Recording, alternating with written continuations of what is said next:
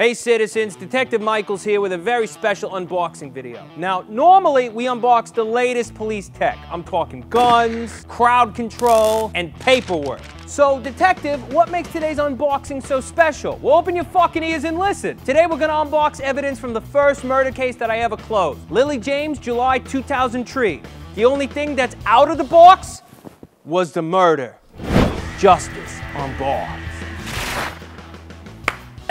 So, right out of the gate, packaging's pretty substandard, right? Cardboard file box, pretty flimsy, not a lot of water, scratch protection. Wow, look at this beast, packed to the gills with evidence. Really, really feature rich. I got a lot of great stuff. You want anything, it's in here. Now, fun fact, a lot of this evidence didn't even lead to our conviction of town troublemaker Sean Mayberry, but we got this confession tape out of him.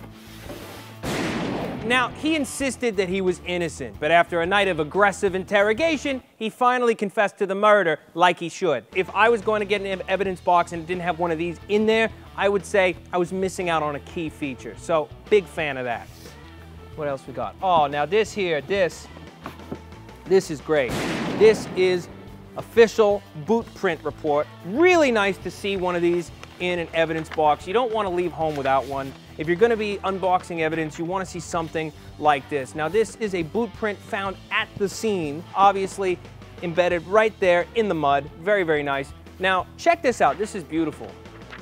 Really solid, heavy grade paper, very clean, very durable. This was definitely made in PowerPoint. Not a standard element. Love to see that in an evidence box. It's a really nice attention to detail, but it's weird. It says here that Sean Mayberry's feet are nowhere near big enough for the size 11 boot prints at the scene, which could be explained by a million different things, like trick shoes, prop feet, handstands with boot feet. Don't worry about that. Now, this box is loaded with features. You want photographs? You got it. You want DNA evidence from the victim and multiple suspects? You got it.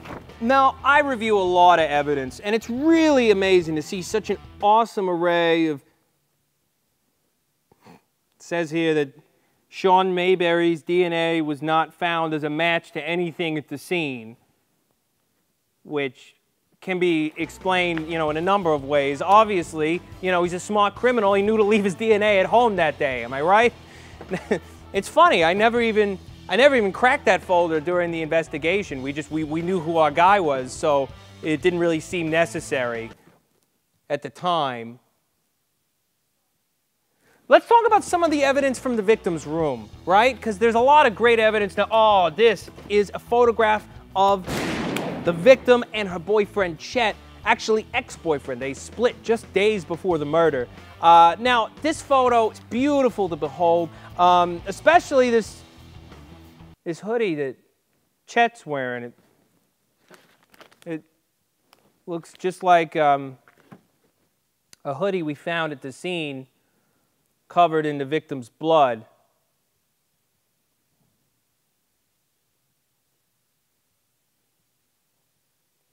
Again, great, awesome photo. Love that photo. Lots of great stuff in this box, like the 27-page plea for an appeal from Sean Mayberry. And there's that hoodie. Okay, yeah. Fuck. It's, Rick, thank you so much for joining me on the channel. Again, I give this box 8 out of 10. Pretty standard, but loaded with fuck. Look, I'm not taking down this video because I need the views, but if you fucking say anything, I will fucking end you, okay? So why don't you leave me a nice comment down below letting me know why Sean Mayberry's guilty. Good talk. Love my detectors. I'll, see you next time. Dog, I want to see a psychiatrist. Ugh, whatever for? You're not a pervert, a murderer, or a Chinese. I'm not happy, Doug. I need help. The only shrink that's going near my wife is my shrinking penis anytime within 5 feet of you. I'm just gonna go fall asleep in the bathtub. That sounds like a woman's work. Ooh, that's a nice distraction. The next item you're gonna need, Mentos. The fresh maker. The next item you're gonna need, coconut oil.